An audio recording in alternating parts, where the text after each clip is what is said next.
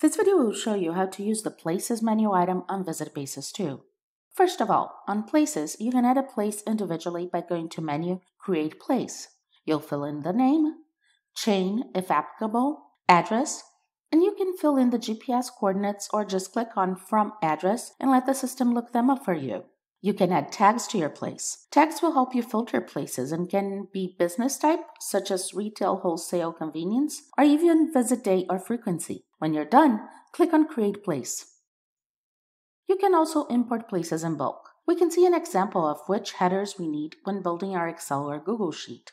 So we will fill in our spreadsheet, copy and paste it into the import window, and then click on Next.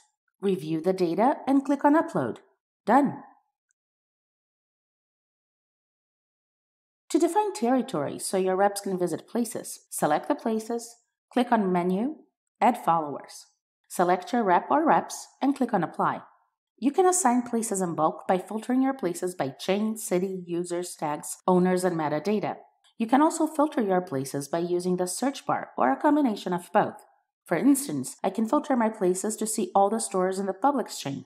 Apply, then search a certain zip code. I can then assign this territory to a user by selecting all of the filter store, clicking on Menu, Add Followers, and selecting the appropriate user. If you want the user to be able to edit place details, check the box Is Editor. Follow the same steps to remove followers and to change owners. Any stores that appear in the list can be seen on a map. After adding places, you can click on it to check place details, make any changes, and update. The Metadata tab shows you any custom attributes you have for the place, and Products shows you any custom planogram or must-stock lists for SKU scenarios you are executing at the location. You can import custom metadata in bulk when you first import your places, or you can export your places table, so you have the place ID information, edit your spreadsheet, then go to Menu, Update Places, and follow the same process as importing. To import products in bulk, go to Menu, Import Products.